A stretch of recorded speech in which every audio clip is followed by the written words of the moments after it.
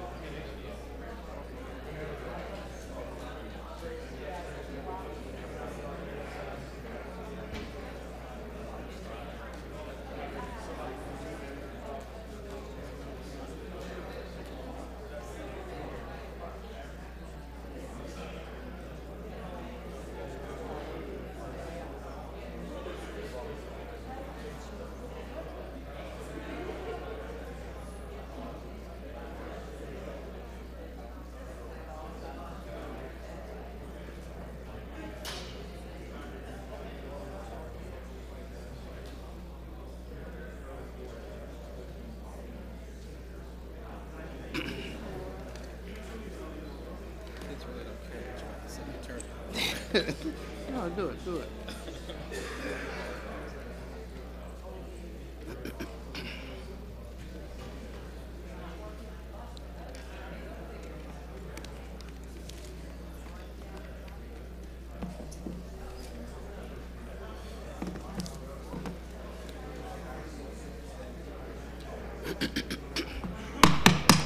Good evening. We'd like to call the Durham City Council meeting to order. Monday, November 16th at 7:01 p.m. and certainly want to welcome all of you that are with us this evening. If we could just take a moment of silent meditation, please.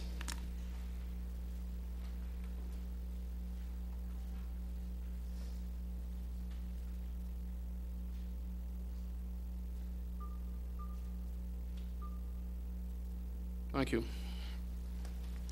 I ask if Councilman Brown would lead us in the pledge. All rise.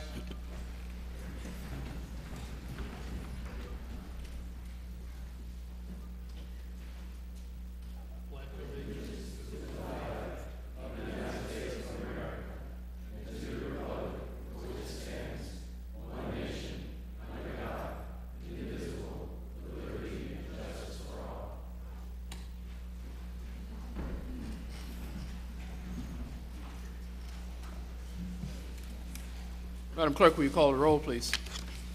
Mayor Bell, Present.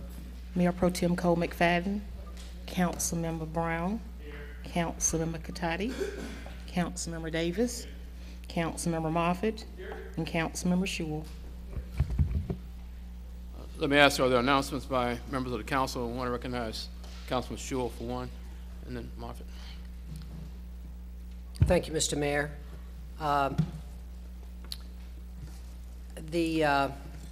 On Saturday, we had the 4th annual Shule Challenge, in which city employees try to beat me in a 5-mile race. Some did. It was a great day. We had beautiful weather. We had 47 city employees and 14 of their family members. And we started at mile 0 of the American Tobacco Trail, went out to mile 2.5 and back. I wanted to thank some folks from HR, Dee Byers and Michelle Cash especially, and Megan O'Neill, who is works for Blue Cross and Blue Shield with the city and the county, and they did a great job. And according to custom, I will read the names of the people that beat me.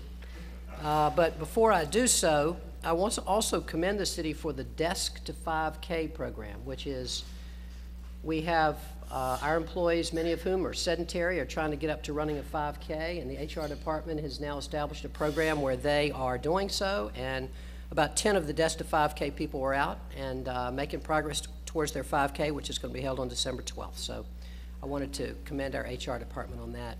Steve, I don't know if we have time for you to read all those names Oh, that really hurts of me, the people Gene. who beat you.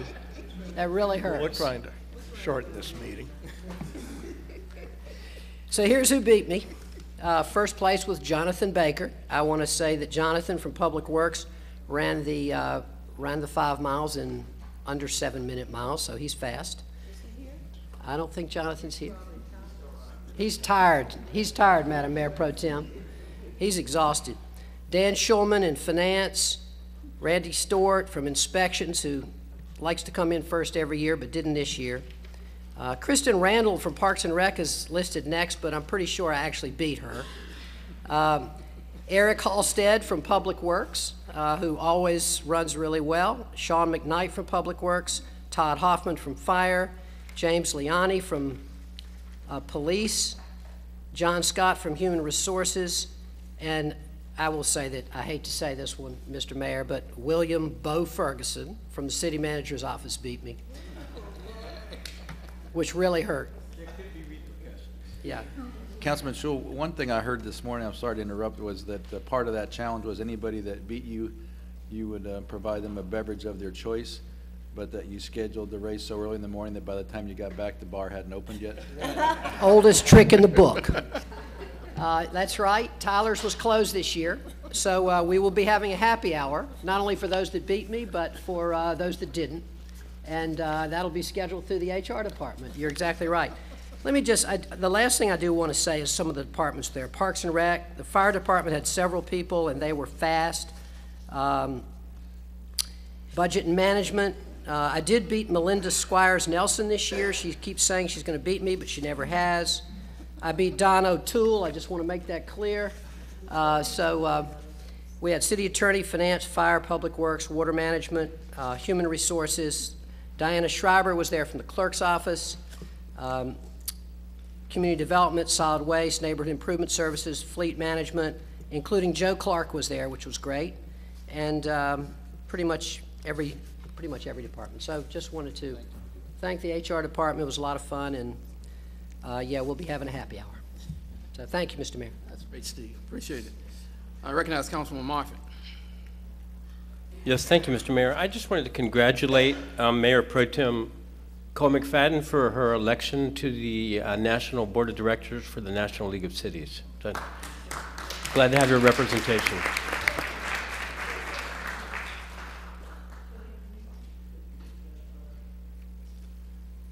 Any other comments by members of the council?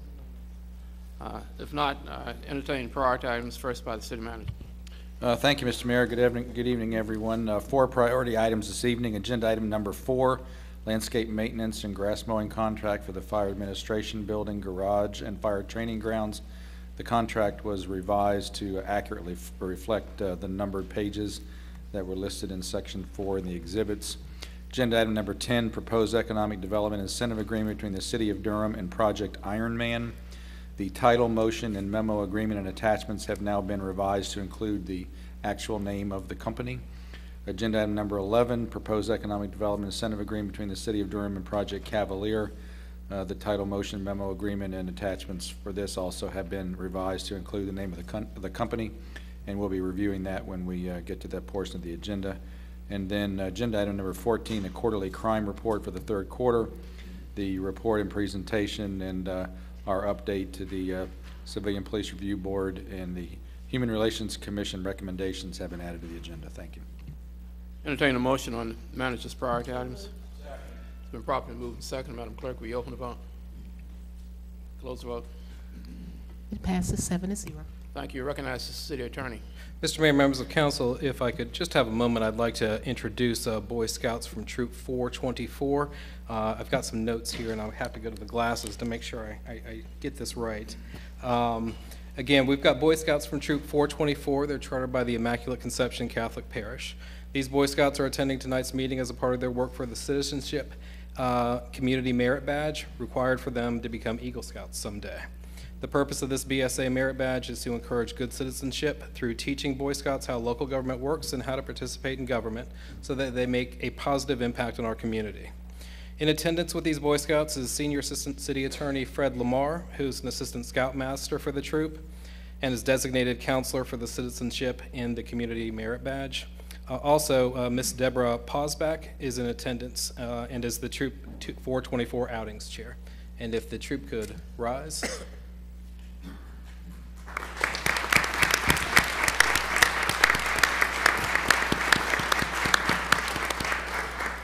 That's all I have for you tonight. That's great. Welcome. I recognize City Clerk. No items, Mr. Mayor.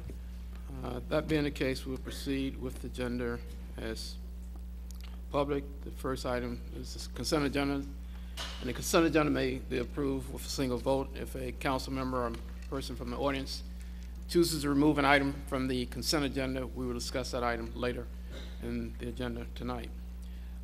The first item on the consent agenda is the Durham Convention and Visitors Bureau Tourism Development Authority reappointment. Item 2 is 2016 City Council meeting schedule. Item 3 is an ordinance to amend the fee schedule for hydrant meter deposit fees. Item 4 is the landscape maintenance and grass mowing contract for the Fire Administrative Building Academy, Fire Maintenance Garage, and Fire Training Grounds, which is a priority item with changes by the city manager. Item 5 is the proposed sale of various easements to 101 West Chapel Hill Street Partners, LLC.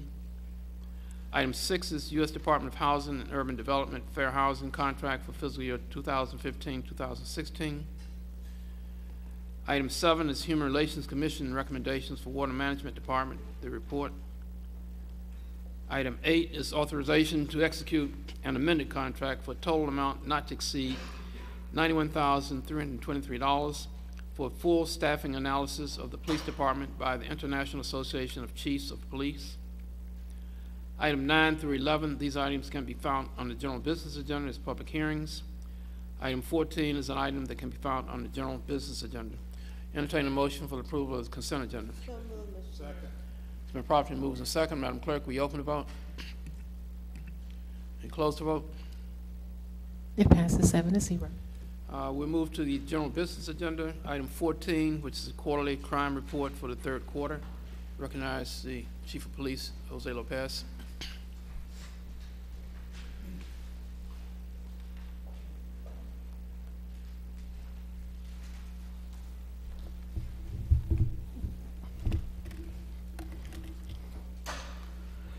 Mr. Mayor, Council, City Manager, City Attorney.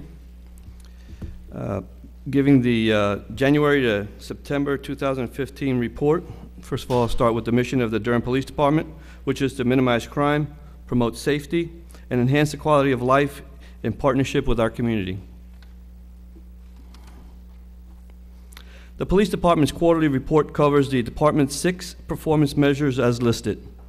The report also includes additional statistics and information about significant accomplishments and highlights during the third quarter of 2015. Part 1 index crime was down slightly during the first 9 months of 2015. There were decreases in reported rapes, burglaries, larcenies, and overall property crime. Part 1 violent crime was up by 16% at the end of September 2015. The rise in violent crime was driven by an increase in the number of aggravated assaults, robberies, and homicides. One incident in August accounted for 29 aggravated assaults, including 8 people who were injured. The number of aggravated assaults is up 6% over 2015, while the number of victims, which is the way we count this statistic, is up by 17%. We've conducted 2 violent incident responses this year in response to increases in aggravated assaults. During these responses, officers focused on identifying possible suspects, gathering information, and being highly visible in areas where these crimes are being committed. The most recent one was during August and September in Hinson Drive and Southside areas. The results of these responses are in your report. Part 1 violent crime accounted for approximately 17% of all Part 1 crime during the first 9 months of 2015, compared to 14.5% in 2014. Although there were 25 homicides and 2 fatal self-defense shootings reported during the first 9 months of 2015, 17 of the 25 homicides have been cleared by arrest. 2 other cases were ruled self-defense, and 1 was an officer-involved shooting, leaving 5 cases open. One of the homicides is a case in which a victim was shot in 2011 but died as a result of his injuries during this year. 9 of these cases involved domestic violence, and 4 of these 9 cases involved victims 3 years old and younger. We've had fewer gang-related homicides during the first 9 months of 2015. There were 6 member-based homicides in 2015 compared to 11 during the same period in 2014. There have been 34 homicides year-to-date compared to 21 homicides on this date in 2014. Reported sexual assaults were at a 3-year low during the first months of 2015. The number of robberies increased, but investigators made several arrests, clearing multiple robberies this year. Officers arrested 6 people in April, and members of that group were charged with committing a dozen armed robberies during April. Officers also arrested 5 people in September on multiple armed robbery charges. And this weekend, we also made a substantial arrest, arrested 2 individuals for multiple robberies that they've committed, in which we believe were targeting Hispanics.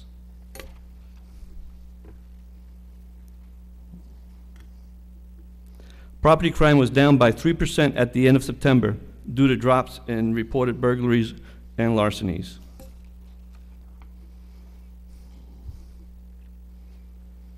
Larcenies make up more than half of our Part 1 crime. Shoplifting accounted for 27% of our larcenies during the first 9 months of this year. Larcenies from vehicles and of vehicle parts made up to 41% of our larcenies. During the third quarter, officers arrested several people for multiple property crimes. You can find more information on these arrests in your report. Clearance rates for homicides, robbery, and motor vehicle thefts were above the FBI national average of clearance rates for cities of our size. We've had several multiple victim cases this year, which are often harder to clear due to a lack of cooperation. We believe that in many cases, people know who did it, but they do not provide the information to the police. And we also have had an increase in violent crimes this year, but we've not had an increase in the number of investigators. There were 6,585 priority 1 calls from January 1st, 2015 through September 30th, 2015. This is a 29% increase over the same period in 2014. We did not meet our standard of responding to 57% of our priority 1 calls in under 5 minutes. And we did not meet our 5-minute and 48-second average response time standard. Also, the average response time was 6 minutes and 6 seconds, which is a difference of 18 seconds. Although our sworn ranks are at full staffing, we currently have 37 operational vacancies due to recruit officers being in various stages of training. Because of attrition, injuries, sickness, court time training, and vacation, patrol districts are never staffed at 100%. Individual staffing levels for patrol districts can range from a low of 42% to a high of 72%. Inadequate staffing creates an extra heavy workload on officers, making them call-driven and not allowing the time they need to leave their vehicles for more positive interactions with citizens. A diminished police presence also adversely impacts the ability to deal with crime. Effective November 27th through December 31st, the police department is using our asset forfeiture funds and the amount not to exceed $60,000 to finance an overtime initiative to supplement authorized positions in uniform patrol that are temporarily vacant. This initiative will enhance beat integrity, allowing for a better distribution of workload in the city's 5 patrol districts. This will result in improved law enforcement services. And our objective with this holiday initiative is to ensure a minimum staffing level in the districts of 75%. There were 10 non-sworn vacancies at the end of the third quarter. 25 Durham police recruits graduated from the Basic Law Enforcement Training 41 on August 3rd. And we currently have a basic law enforcement training class in progress. October 21st, we had our annual employee lunch serving us, where we served our employees at the police department. In October, also hosted a statewide violence summit here in Durham, where we had command members of different police departments throughout the state come in and discuss the trend towards violent crime issues, its trends, and also to try to identify violent crime reduction strategies, and also set the conversation for January's North Carolina Chiefs of Police Association meeting. I was one of 23 law enforcement representatives that attended an armchair discussion about crime at the White House in October with President Obama. The Durham Police Department was chosen, I believe, because of the diversion programs that we have in place here in the city, and much of the discussion was relative to diversion programs and keeping individuals out of jail. I'd like to end this presentation with a photo of our newest patrol car. We'll have 5 of these Mothers Against Drunk Driving patrol cars, 1 for each district. These patrol cars will be used on regular patrols as well as special events such as Booze It and Lose It and DWI checkpoints. We also will move into the holiday season. We hope that these new cars will serve as a reminder not to drink and drive. And as I understand it from MAD, the city of Durham is the first ones to have MAD cars. So you'll be seeing them out there. And with this concludes my last crime report for the city of Durham. Thank you.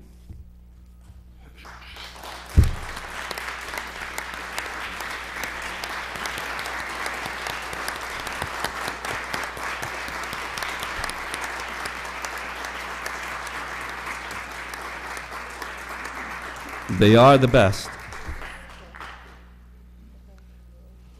Thank you, Chief, and I'm sure there are probably some questions by members of the council, but I want, on behalf of the council, to thank you for your service and your report. And although you still have some more time with us, we'll be seeing you around, but since this is your last report, I wanted to publicly thank you for your service to the city. Recognize Councilman Brown. Thank you, Mr. Mayor, and thank you, Chief Lopez. I guess most people don't realize that the average tenure of an urban police chief is about, I think, 3.5 years. You've been here close to 8, I think. Over 8. Over 8, excuse me. Willing to do 10. So, you have far exceeded the national average. And we just want to thank you for your personal service and wish you good speed and good luck in your retirement, which is well deserved. Not prepared to retire, so I will be working. Oh, okay. Well, please take a hiatus period of vacation, long vacation, cruise, whatever. I do have a couple of questions. During the recent campaign for city council, the hue and cry was for more community policing, part of which is, I guess, for police officers to get out of their patrol car and walk the neighborhood. So the question I have, in your judgment, is this really a worthwhile endeavor? And can we actually do this with the staffing report that you gave us this evening? And I say do this in a meaningful manner, not just as a gesture. Well, currently the Durham police officers do a lot of driving and then they park their cars and walk. They do have a lot of hours that they put to that, the park and walk. As far as having officers assigned to just do that, like many other police departments who say their community policing efforts are that, I don't think with the staffing we have at this point in time that we'd be able to do it, although we are currently looking into reallocating our resources and seeing what we could do. So we're working with the consultants in reference to seeing how to best use the resources that we have. But nevertheless, I think that with more resources, there's a lot more that could be done. And I think that's reflective in a lot of other police departments. It's always good to step out and speak to and meet your community. And I think that's something that we emphasize with our officers, but at the same point in time, we have to look at their workload. My second question concerns a rather interesting report that some of us received this afternoon from Self-Help Credit Union. And they did an analysis of marijuana arrests, and it showed, according to their analysis, that blacks comprise over 80% of those charged with this misdemeanor, and white people much, much smaller. And under the age of 25, blacks who only comprise 15% of the population, but represent 46% of those charged, once again, with marijuana possession. And apparently, even after the recent reforms that this council supported in terms of making marijuana arrest a much smaller priority within the department, we still arrest more people than other so-called progressive cities in the nation. Now, a misdemeanor, as some of you know, can cost close to $400 in court fines and court fees, I should say, and fines. What is your response to that? And vis-a-vis too, Well, first of all, I'm not familiar with that report. I've not read it. I just got it. That's one. Right. Second, marijuana arrests have not been, as long as I've been here, a priority with the Durham Police Department, in spite of what other people may believe. I would have to really look at the numbers to see exactly what and why, because the numbers don't tell the full story. You really have to look at it. And I would recommend to people out there who are concerned about this that they not smoke marijuana. I'm sorry that they. That they not smoke marijuana. Oh. Well, perhaps I did in the 60s, but I that's think a there's long a statute. time ago. I think the statute of limitations saved you. Yeah, I think so too. Of course, I said perhaps, but. And then finally, I'd like to get your insight. You know, we're obviously disappointed in some of the numbers that we see with the increases in various crimes. But the more I read, including the recent report from the Charlotte police chief as of last week, this unfortunately is becoming, particularly once again in the urban cities, a national phenomenon. Do you have, what's your insight on why this is happening? As far as why, I think we still have too many individuals who are, especially our youth, who are more inclined to use weapons and use violence as a means by which to deal with their issues. I think that's one of the biggest problems. We also, as I've been saying for 8 years, we need to get more of a community commitment to find solutions and address this problem. And when I say find solutions, I don't mean make a demand, I mean find a solution. Work with the different groups within your city, work with the police department, work with social services, work with the education, and also work with other parents to mentor them so that they can better raise their children and find a way out of it. I think there are a lot of different programs out there that we have to look at, and we have to take the mental health issues of our youth very seriously. Sadly enough, through media, they're experiencing so much trauma as they look at the violence that occurs throughout the world, and it impacts them. And I think that we need to address that also. Their access to social media is not helping. Parents have to be a lot more guarded on it. That's a danger that a lot of us maybe did not know as we were growing up, but it's real today. So all these things put together, I think the community really needs to step up and start working towards it and finding the solutions that need to be had and having the conversations that nobody's having. Thank you, Chief, and let me conclude. I know that at times, perhaps you and certainly some of the officers here this evening, I think the City Council may be a little naive in certain areas. But rest assured, gentlemen and ladies, that no one up here on this council does not dismiss the challenging job that all of you have on a day-by-day basis, and we fully appreciate that.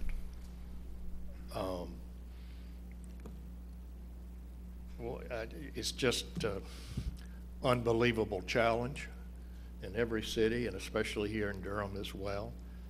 And we thank you so much for your good service. Thank you. Thank you, Mr. Mayor. All right, welcome. Are there other comments? Recognize Councilman Moffitt and Councilman Shule, followed by the Mayor Pro Tem. Excuse me. Thank you, Mr. Mayor. First thing, I just wanted to comment on the report, just a very small comment, but I wanted to underscore that I noticed that you're using Justice Assistance Grant funds in support of the mental health outreach program, and I just wanted to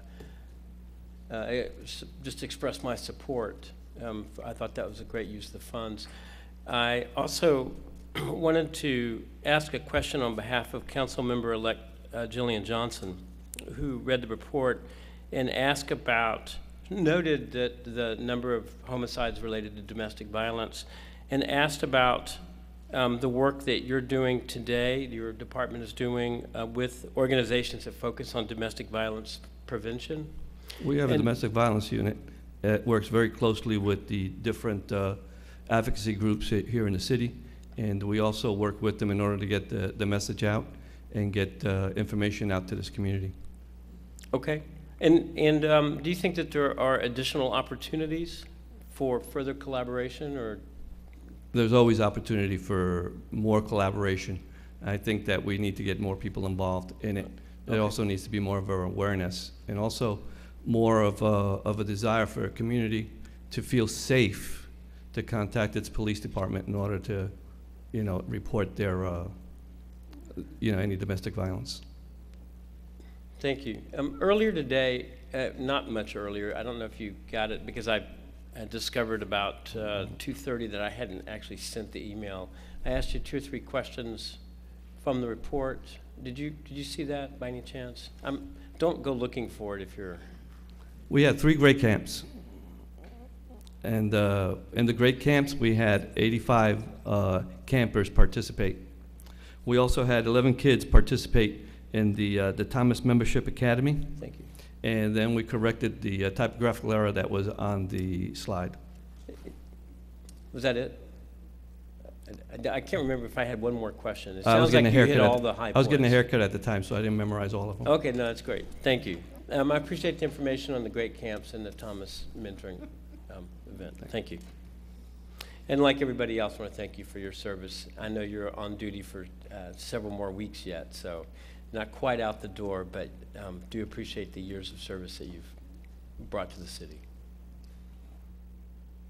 Recognize Councilman Shule, Councilman Moffitt, and Councilman Shule, the Mayor Pro Tem, and Councilwoman Katani. Thank you, Mr. Mayor. Thank you very much, Chief. A couple things that I wondered how we're doing towards getting towards the body cameras. I know we've got a couple chosen and we're testing them. I wondered if you could sort of give us an idea of the timetable.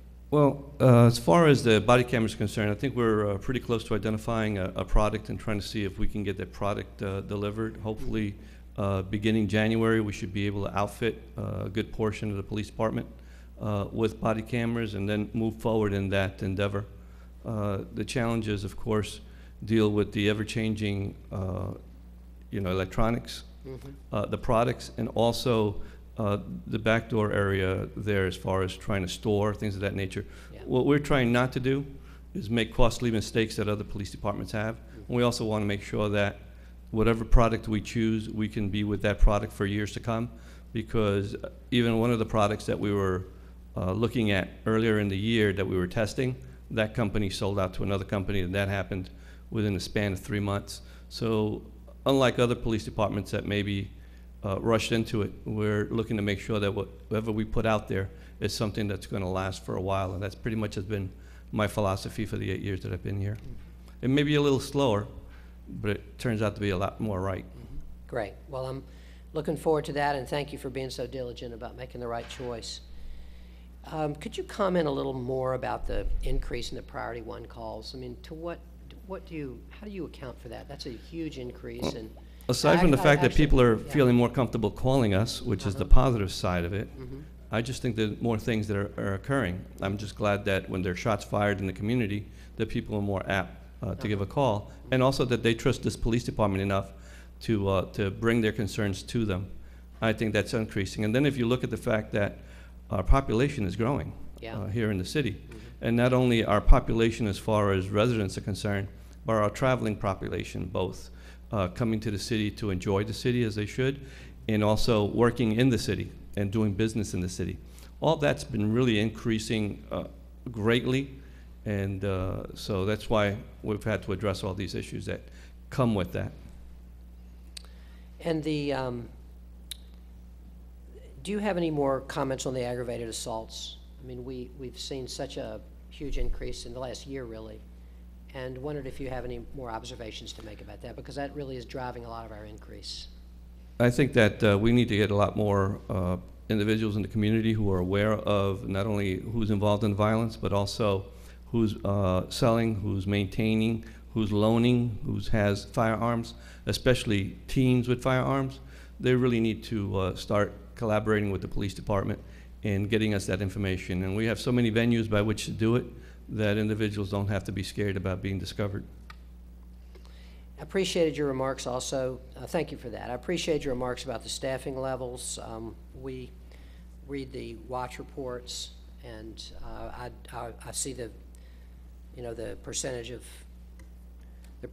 by which we're down many times, and I know that you all are working on that, and I know the city manager's working on that, and I appreciate that y'all are working with a consultant, and I'm looking forward to hearing the results of that. Well, when common sense isn't enough, you hire a consultant. Okay. Well, hopefully one of those two things will prevail. I appreciated also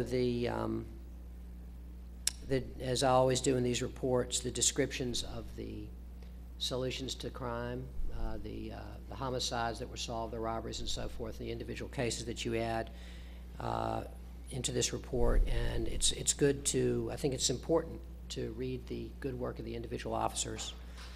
And also I noted the digital forensic units, recent accreditation and kind of uniqueness of their accreditation. I wanted to also commend them and commend you for that. So I think that's all, Mr. Mayor. Thank you, and thank you, Chief, for your good work. Recognize the Mayor Pro Tem. Good evening, Chief. Thanks for that report, and thank you for your service to the city.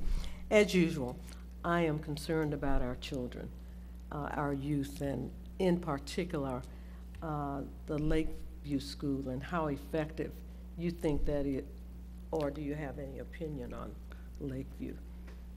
I don't work for the public schools, so Well, my opinion. The reason I asked you that is because I see police officers there, and I thought maybe. Well, a lot of the somebody- schools have police officers that are hired by the school system in order to maintain security at the schools, so that might be what you see. But also, we have police officers who go there in order to mentor some of those young men and women who, quite frankly, do need a role model of sorts in order to set their lives back on track.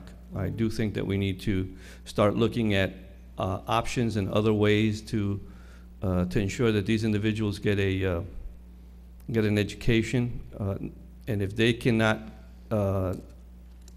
navigate through life, that we at least put them in a place where they can navigate through life and then go back to getting the education instead of putting them in one place where all it does is indicate to everybody else in the community that they were in trouble at some point in time. And You know, it kind of stigmatizes them. It does, and that's why I've adopted that school, and that's the reason that I wanted to find out exactly what involvement the police department has Well, there. you need to get the But you involvement did say- of the professionals in the But you did city. say Yeah. mentoring. Mentoring is That's- a big, they need to see that, that you can make it.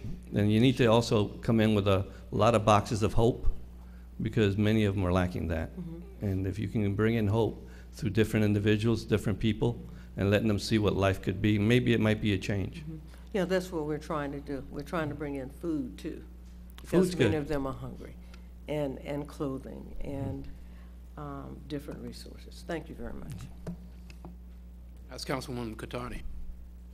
Thank you, Mayor. Thank you for the report, Chief. I also wanted to highlight the Digital Forensic Unit certification, and that Durham's first in the country. I think that's a really great achievement. And also want to congratulate again all the officers that received special recognition or awards at the end of the report. I really like reading those stories. And lastly, I want to thank you for your service and leadership. Thanks. Chief, I would echo the comments that my colleagues have made in terms of what the police do, and we understand they have a tough job, and some things stand out. I too read the watch reports, but I want to congratulate those two officers that apprehended those two young men this morning, yesterday, and that to me was really great police work, and I hope you pass along our congratulations for that. Let me ask you a couple of questions, and one Steve sort of alluded to, but you raised the point. These numbers are numbers of what they are. They're individual numbers. As compared to last year. I understand.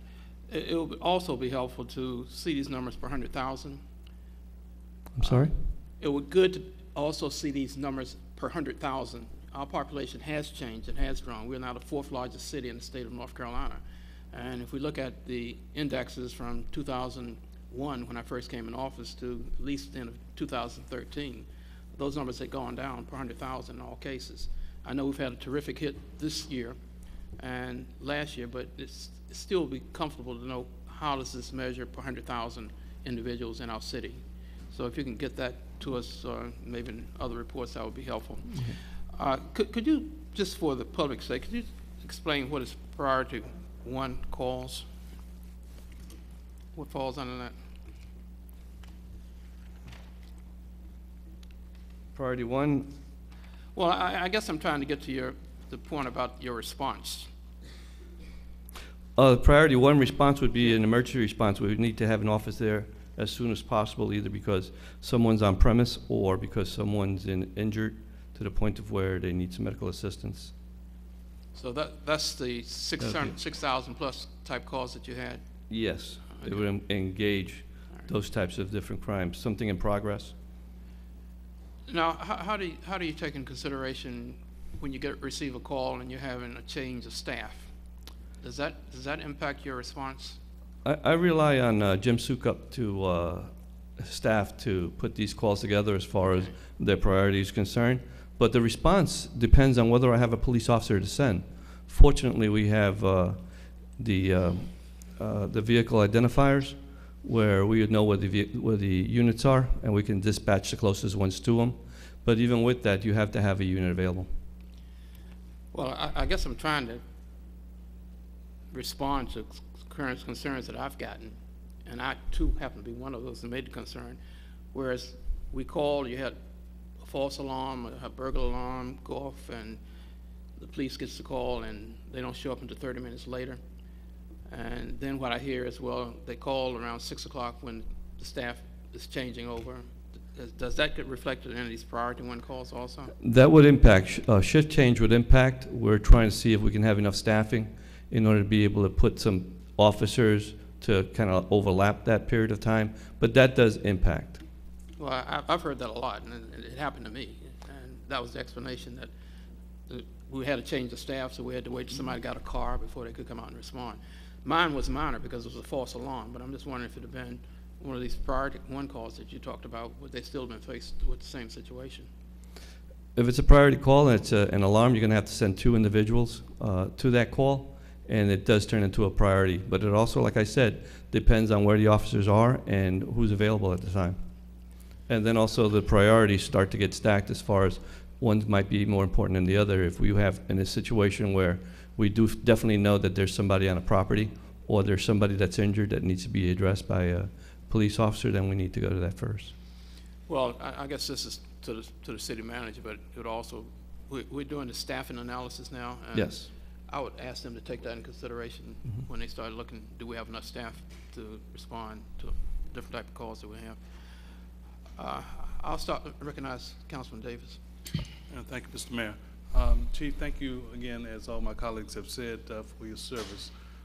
We all are greatly concerned about the horrific shootings that we saw in France, and without giving away any kind of priority information, can you assure the citizens of Durham that our police department is plugged into the networks that are available so that we can have proactive stances to avoid any kind of thing like that here in Durham? Well, I can assure you, you have one of the best police departments here in the state of North Carolina, and that they are connected to not just best practices, but also through our federal partners and task forces to just about everything that's possibly out there that any other city would have. We also have networking with other cities and looking into it. Just years back, we were part of assisting the FBI in addressing a terrorist issue that had occurred in this vicinity, and we made arrests in response to it. There have been quite a few in the area that the Durham Police Department has been part of the investigation and part of the solution as far as addressing some of those issues in partnership with federal agencies.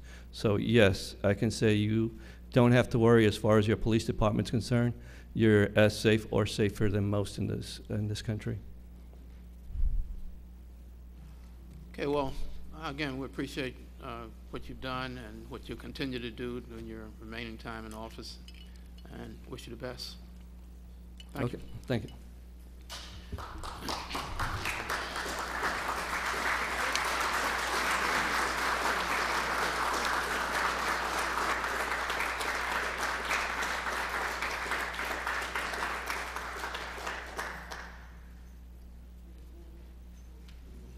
The general business agenda, public hearings.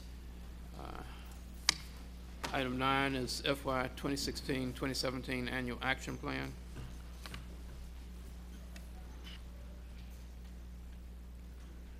Greetings, Mayor Bell, members of City Council. This is the first of 2 public hearings that the City of Durham will have concerning the needs of the City of Durham as it relates to our entitlement jurisdiction, the funds received as entitlement jurisdiction. I'll turn it over to Ms. Wilmia Conyers, the Federal Programs Coordinator, to have the particulars input into the record. Good evening, Mayor Bell, members of Council. Wilmer Conyers, Federal Programs Coordinator. The purpose of this public meeting is to receive citizen comment on the community development needs in Durham neighborhoods as it relates to the use and receipt of Community Development Block Grant, known as CDBG, the Home Investment Partnership, known as HOME, the Emergency Solutions Grant, referred to as ESG, and our Housing Opportunities for People with AIDS, referred to as HOPWA. This public hearing is a requirement for the preparation and submission of the city's FY 16-17 Annual Action Plan. Notice of this meeting was advertised in the Herald Sun, the Carolina Times, and the Kapasa newspapers, as well as via a general listserv and the department's website. As a recipient of CDBG, HOME, ESG, and HOPWA, the city is required to hold at least 2 public hearings prior to the submission of the annual action plan. The first meeting must be held early in the development of the plan, and we anticipate that the second meeting will be held approximately late April. In addition, the city is required to publish a copy of the draft annual action plan for at least 30 days prior to the submission to HUD. The Department of Housing and Urban Development has not yet announced the FY 2016 entitlement allocations and has advised grantees not to submit their consolidated plans or their annual action plans until the final formula allocations have been announced. The city's annual action plan must be submitted to HUD by May 15th. However, for planning purposes, the city expects to receive approximately $1,807,500 in CDBG, $776,000 in home, approximately $160,000 in ESG, and $282,000 in HOPWA funds. A summary of the comments from this public hearing and written comments received from citizens during the development of the annual action plan will be incorporated into the final 2016 plan. Thank you. You're welcome. Let me first ask, are there questions by members of the council? We have 15 persons that have signed up to speak on this item. Is there anyone else that wants to speak on this item that has not filled out one of the yellow cards? If so, I would ask you to go to the table to the left. I'm trying to determine how much time we allocate for this item. Okay, let's do it this way. Each person has 3 minutes, and as I call your name, if you come to the right to the podium, there's a clock in front of you that will indicate the time. Asian Ishrik, I can't pronounce it, I can't read it really. Okay, thank you. And again, when you come to the podium, if you announce your name and address, that would be helpful. Janice Johnson, is Janice Johnson present? Janice Johnson? Michael T. Wilson, is Michael T. Wilson present? Jimmy Gibbs, Jimmy Gibbs. Cheryl Smith, I saw Cheryl. Joy Mickle, let's see Joy. Okay. James Chavis, I saw James. Jim Svara, I saw Jim. Deborah West, is Deborah West present? Deborah West. Debbie Case, no, Debbie White. Marion Spicer, Michael Hudson, Gwendolyn Hudson Chambers, Edith Thompson, Tanya Hall. Now, is anyone present whose name I did not call that wishes to speak on this item? If I did not call your name, if you go to the, no, you can, if you have the card, that's fine. Thank you. That's Aria Sands Bell. So she will be the last speaker. Come forward, please. Again, if you just state your name and address for the record. Yeah, Mr. Mayor, my name is Awesome Insurer. I live at 308 Dunston Avenue here in Durham. I live just 3 blocks north of North Carolina Central University. I consider it a low-income neighborhood. There's a great need in our neighborhood for maintenance and repair of housing. Many of the people in my neighborhood own their own homes, but they can't afford to maintain and repair them. And I wish that we would use community development block grant money to provide loans and grants to people so that we can maintain our properties, and that would be a great help in stabilizing our neighborhoods. We appreciate what's been done in Southside. You know, one development changes an area, but I hope that you won't forget that homeowners also have an investment. Homeowners also can stabilize and support a neighborhood, and I wish that we would increase the amount of dollars that we give for loans and grants, and possibly even eliminate the income level. Some people have good incomes, but we're still struggling with mortgage.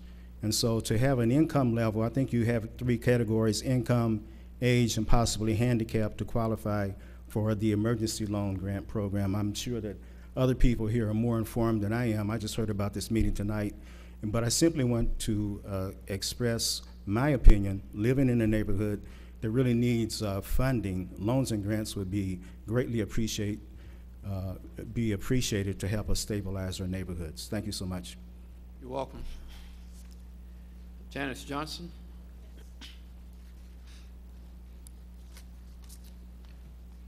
Good evening. As you know, my name is Janice Johnson. I live at 1230 Willowdale Drive, which is in the same community that the organization that I represent or at one time worked for and volunteer for now, the AIDS Community Resident Association, sometimes known as ACRA. ACRA is over 25 years old and has worked to provide affordable housing for people who are living with HIV and AIDS. During that time, over these years, we have constructed 2 facilities, which are operating now. Another one, we were able to get some funds to rehab, and it is presently closed because it's in greatly in need of additional work to get people back in it. Affordable housing is so key for people who are living with disabilities, particularly HIV and AIDS. I think a lot of people feel that there's not as great a need because people are living longer, but there's a great need. Their incomes they don't have the income to support the rents that are charged in the city, and they need more affordable housing. We cannot afford to keep the housing up. We are in a real pinch when it comes to rehabbing the current housing that we have, and the monies that have been appropriated under HOPWA, $282,000 is just not adequate. It does very little to do any repairs when you are trying to upgrade appliances, the facilities themselves. Our housing, right now we've got 14 apartment units that have been operating since 1992, and a group home for 6 individuals. We hope to get the other facility up and running when we have adequate funds. We don't have them, and somehow we need someone other than the small amounts that are being appropriated through the government to help us to get this housing in place so that people with the disabilities that we work with can have safe, affordable housing. Thank you. Welcome.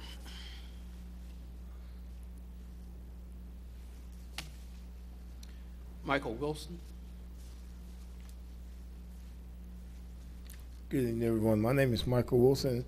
I'm one of the residents in one of the housing developments that Ms. Johnson spoke about. I'm fortunate, like everything she said was absolutely true. I've been there for a year. I live in the one for a year now, and we do have a lot of disparities of not having adequate maintenance services and stuff like that. And it took me a while actually to get the housing. I thought that was kind of odd because I've been here for almost 8 years, and I was living check to check, and I really didn't have no money to actually live here. And I was actually deciding to move until actually I did obtain the housing for myself, and it was it's helpful, but then I'm still in a little bit of a struggle. And then if they can't upkeep the apartments, it's not safe for me to be there. And the area, it's a nice area, but it's not, we're not up to standards. And I thought I was moving somewhere to make it better for me. I'm really grateful. I'm a 29-year HIV survivor. And I'm doing well, but I can be doing better for myself. And I tell everybody, we just have to hold on. We rely on you all to support us and helping us to make it better for us. I keep myself active so I don't get so depressed about some things that we cannot do or we cannot help, we have no control over because we can't do so much on our complex. We want to do more. There's other people that want to come out, but they can't because they're not feeling well. We have small projects, like we need stuff to be, maintenance work to be done inside the apartments, let alone on the outside. But I mean, if we don't have no funding, and I looked at the funding dollar amount, I said, well, that's not even enough to even to restore the 2 empty apartments that we have to give someone else some housing. I mean, we just really need the help of you all to overlook with the dollar amount and then reassess what we asking for. It's a hard task. I mean, I do a lot of work for an HIV in the community, and it's just like, I come home, I want to come to a nice place, I want to be comfortable, and I want everybody else to be happy around me. I give out a good impression because I'm a survivor, and I can tell people that it's not, we all believe in, we all have hope, and that it's going to get better for us. And for us to stay here in the city, we don't want to have to go to live nowhere else. We want to stay right here in Durham. I've been here for my 8 years I've been here. I was debating on staying or not, but I did decide to stay because of the fact that the opportunities were going to be there for me. But now it just seemed like I'm going back to where I started at when I first got here. Well, I would appreciate y'all just taking another look at what you're offering for us, and maybe you can just take over the view of what we can assess for us and keep our developments going, because we do have very limited housing for people with HIV in this community. Thank you. You're welcome. Jimmy Gibbs.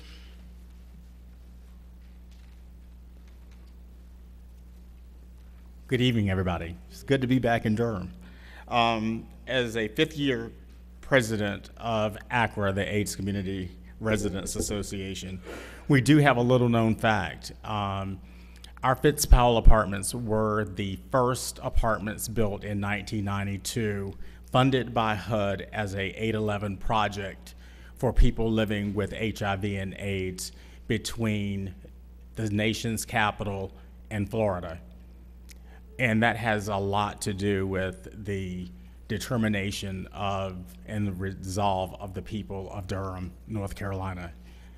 If it were not for Patricia Bartlett and Gretchen Durham and those folks that have put forth a lot of effort, we would not have these apartments today. If it were not for the speaker before me, Janice Johnson, and her resolve, we would not have the HUD 811 on the other end of Cook Road. That's a $500,000 group home that we have today. It was converted from a 24-hour care facility to a group home because people are living with HIV and AIDS. They're not dying from HIV and AIDS, as you can hear from Michael. And the need for housing is important. The need for housing is greater than actually the supportive services. People need a home to stay in. And the allocated amounts that HOPWA is bringing into our community is just not enough to provide that housing. The subsidized housing rents that we have for our properties, that we're trying to make sure that people have the right maintenance on their apartments, that we get the right subsidized rents for, and that we're able to maintain them, is just incredibly high for us.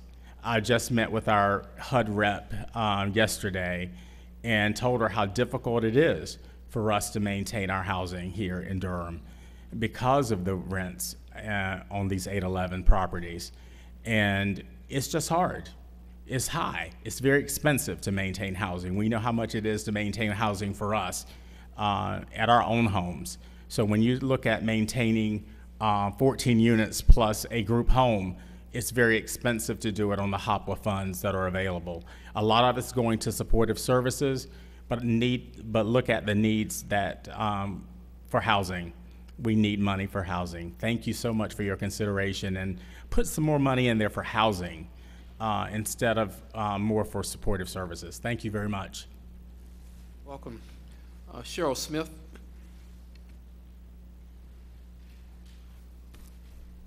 Good evening. My name is Cheryl Smith. I live at 302 North Holman Street, apartment 2. I'm here on behalf of affordable housing. I've noticed in my community, Northeast Central Durham, that they're coming in, buying up homes, fixing them up. But after they fix them up, the rent is so high that we can't afford to rent them. And a lot of these houses, that, because they have the rent so high, the still for rent signs is out there. We're getting a lot of homeless children. When I was at, you can go, when the school get out, go to the motels. You see all these children getting off the bus at motels. We have families that's working 2 and 3 jobs and still can't afford to pay rent. And this got to the point now you have to make at least 3 times the amount of the rent in order to rent anything. And I mean, I had an opportunity to move this spring, but I didn't want to leave Northeast Central Durham. Everything that I seen that they that was bought and fixed up, it was too high.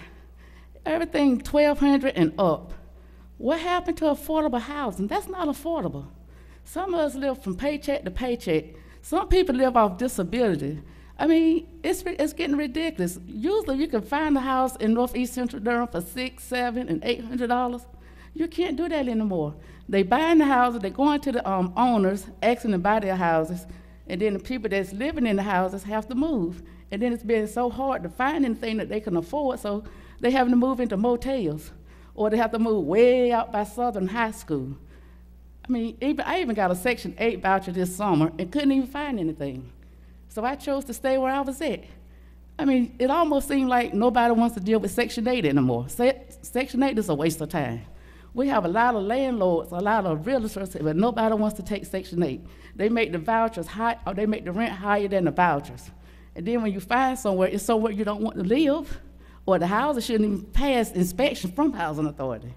I mean, things need to change. We need to help save our children. If our kids are homeless, they're gonna be in the streets. They're gonna commit crimes. And we need to help our children. The kids are suffering. Parents are getting tired and giving up. So I'm here to ask you to please just think about the children. Thank you.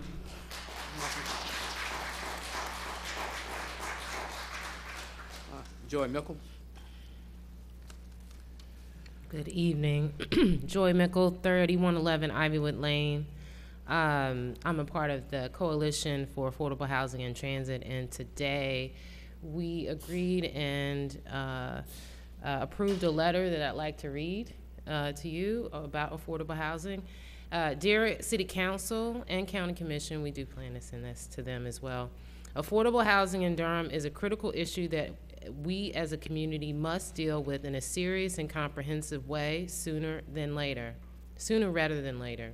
We appreciate all that has been done by the Council and Commission to honor the voices that have raised awareness of the issue and continued housing affordability in Durham. We think that a meaningful conversation about how best to include affordable/workforce housing around transit has to include the management and disposition of publicly owned land in and around targeted transit stations in Durham. We propose that there be a policy created that will help with the long-term affordability of housing through using publicly owned sites for real estate development, including commercial and mixed-use development projects.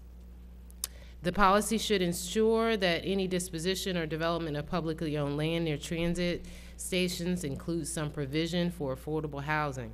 This policy would help implement the city and county affordable housing goal of creating and preserving at least 15% affordable homes around each transit station. We propose that the City Council and County Commission adopt such a policy and develop a set of guidelines applicable to the disposition of publicly owned land.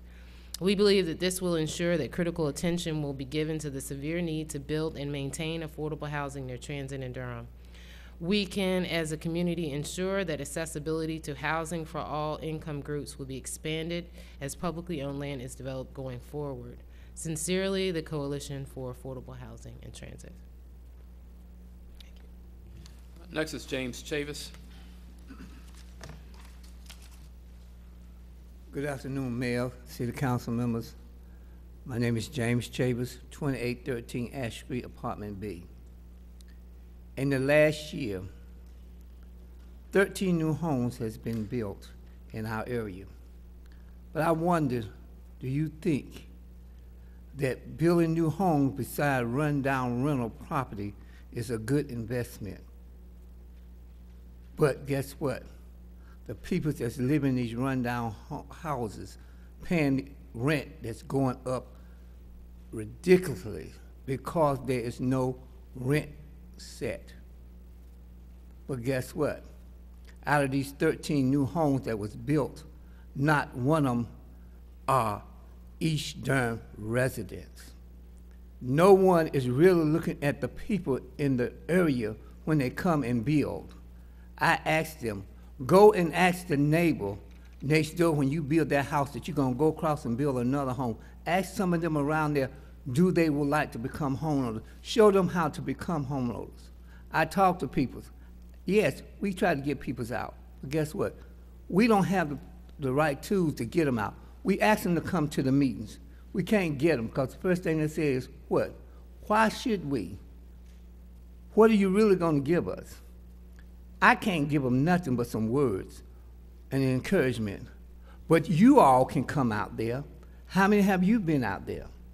We need this money that's been set aside to come out into the community for people that really need affordable living, not to the expensive owners and others.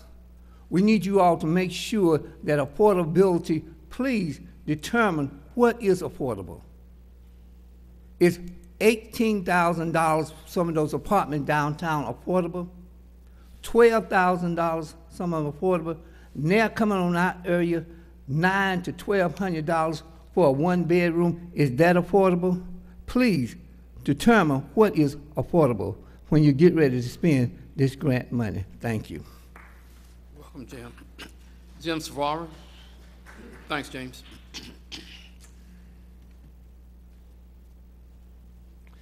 Good evening. My name is Jim Savara. I live at 1114 Woodburn Road, and I am a member of the Coalition for Affordable Housing and Transit.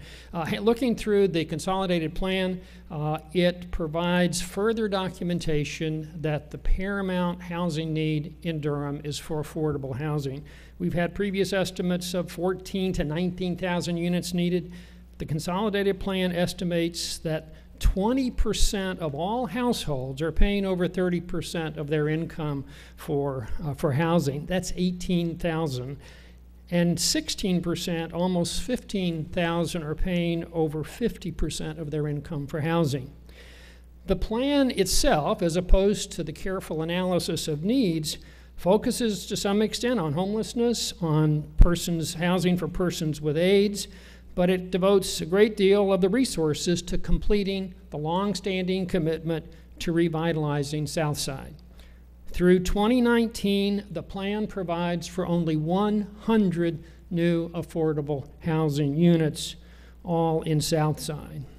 Thus, the consolidated plan is not an affordable housing plan, and it does not address the whole city. That's nothing new. We've been dealing with that for some time.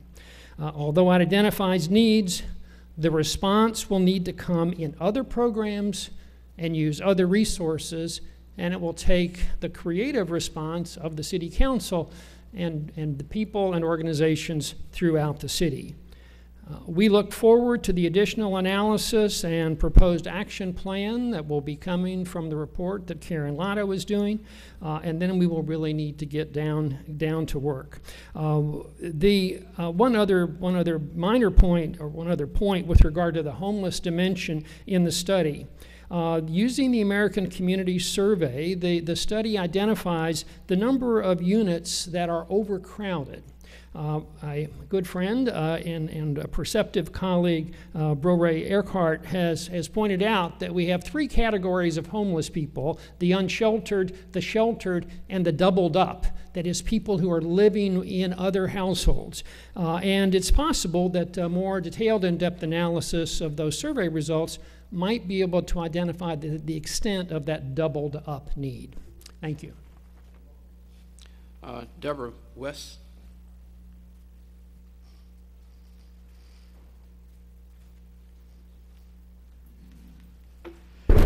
Yes. I am a former tenant that lived in housing as well, particularly Fish Power. And there was a lot of repairs that needed to be done. And I lived there paying my rent faithfully for about 10 years or more. And and they need to really work on some stuff. Now I'm living in a 1-bedroom and I'm paying a lot of rent, can barely meet the bills because landlords don't want to do nothing. The property is not the best. I have a driveway, it's all chopped up. People don't even want to pull up in the driveway or anything. It would be good if we could see more funds and the landlord have more consideration. And also, one thing I want to say about Fish Power Apartments, yes, they charge tenants 30% of the rent. But what they do not tell you is that you have to pay your electric bill. They give you 20% towards your electric bill, but when the winter comes, your bill is so high that you done spent that 20% that you're supposed to save and more on that. There are housing out there where everything is included and you just pay that one straight price. But when you have to pay the rent plus the electric bill, it's like, why I'm where I'm at now? Why pay all that when you can just live in regular housing? But it is very, very hard for me to have to pay the rent that I have to pay and my electric bills and maintain everything else to keep it functioning. So if y'all can help out in that area, it would be greatly appreciated. Thank you. You're welcome.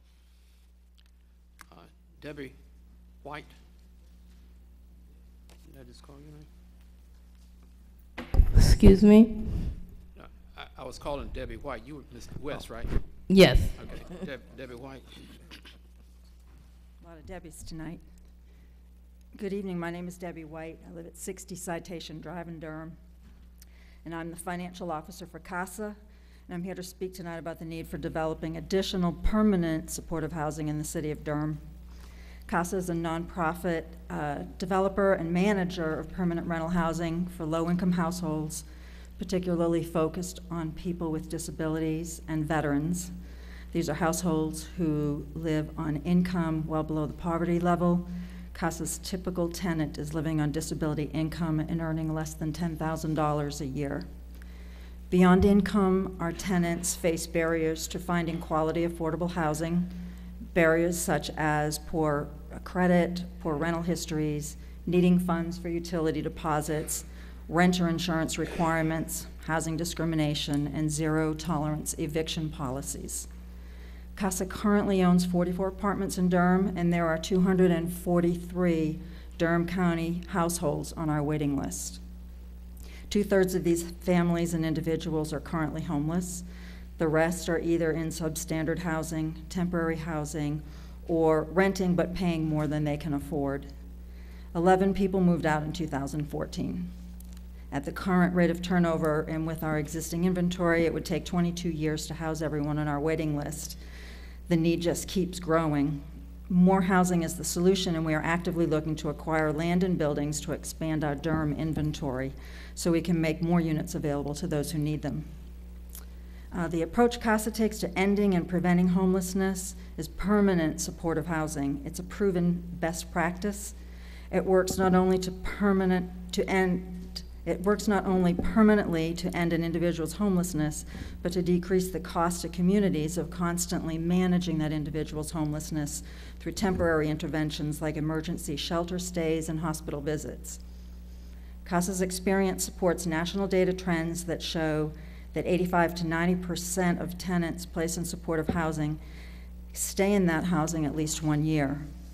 And once a tenant stays for a year, they are less likely to return to homelessness as long as their housing remains safe and affordable. Supportive housing works by addressing the barriers mentioned above and by offering tenants the option to work with service providers in the community, allowing them to learn to live independently and retain their housing. While services are optional, in CASA units, the vast majority of our tenants engage in services because they see the value of having strong support. And CASA service provider partners in Durham include Alliance Behavioral Health, Housing for New Hope, Healing with Care, and the HUD VA Medical Center. We ask the City Council to prioritize the CDBG and home funds to serve people who need housing the most, people who are experiencing homelessness, and people with disabilities who are low income. It's a wise investment in people and in housing for all members of our community. Thank you very much. You're welcome. Marion Spicer. Is Marion Spicer?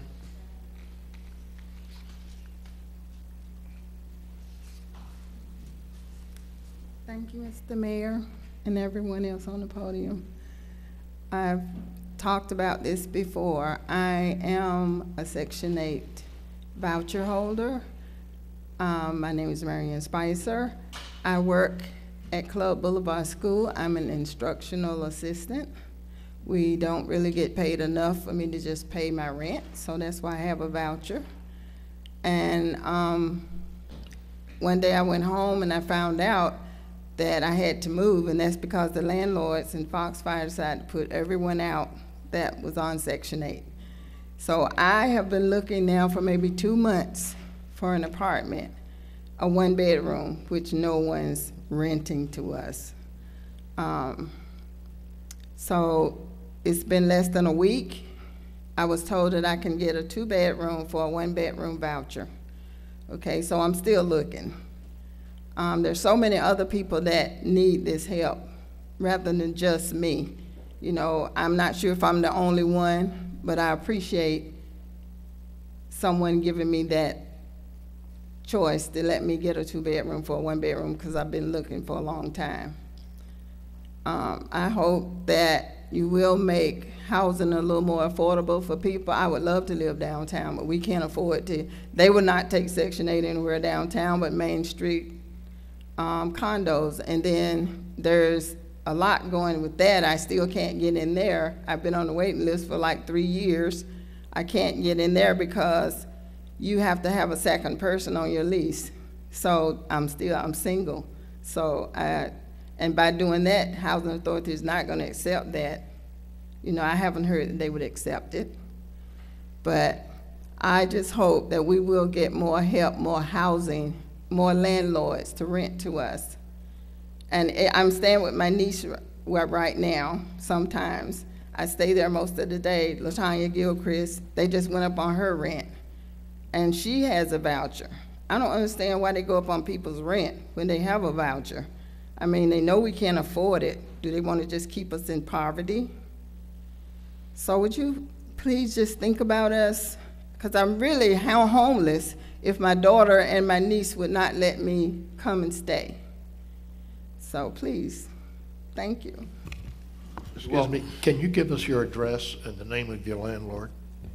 Former landlord. From the landlord, Foxfire Apartments, where I lived, or now? Where you lived previously. That's where I lived, Foxfire Apartments. Okay.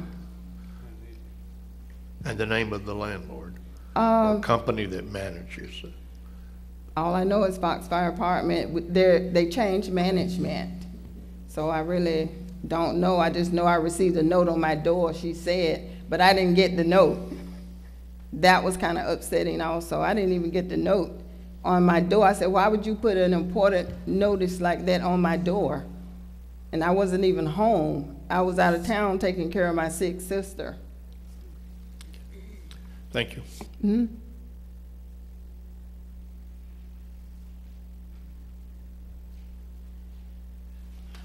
Michael Hudson. How you doing, Mayor, City Council members? I guess I have a little different approach. I am a house. I own a house, me and my brother and sister. And I worked for the city of Durham in 2002. I got hurt from 2002. And ever since then, I couldn't get a job from anywhere because my injury was never fixed. And so I had to end up start working for myself. Then I got in another situation, got bit by a spider. So I was not able to get a job, so I started working for myself. Okay, anyway, how Durham supposed to help people, but instead of helping them, it seemed like they put more pressure on them. I've been sick ever since 2002, pushed into work, making me have to work, having to get out there no matter what, and if you're going to do right, you're going to do right, get a job, do some kind of work to make money. But the city is supposed to help you, and instead of help you, okay, say taxes. If you have trouble paying $1,000 taxes, how are you gonna put $6,000 on you? I mean, that's kind of ridiculous. If anything, I can see they ought to have some type of program to help people that run into medical problems, that can't be able to not be able to get a job or have some type of difficulties, and help them rather than hurt them, because it seems like some people, they having trouble just getting houses. When you got a house and then they take it from you, that ain't no better. I mean, you're supposed to be able to. People forgot where, I guess, when we was taught in school and in church and from my parents, that you're supposed to look out for each other. You're supposed to make sure you get a job, don't do nothing wrong out there in the streets, because anything that you do is gonna come back and hunt you. So we was taught to get out and make an effort to make money and make it the right way. Well, you can do that, but if something happened and you get sick, it ought to be something that the city can do to help you keep things going until you can get back on track, and help you be able to, help people. It's it's like nobody love nobody no more. Nobody have no concern about nobody. Everybody is about money.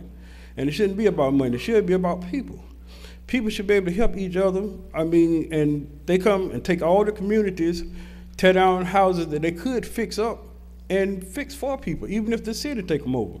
The city could take the houses and fix the houses for people and give them low income, $500-600 a month. But instead of that, they tear the houses down and then build these $100 houses. But anyway, that's my opinion. Thank you.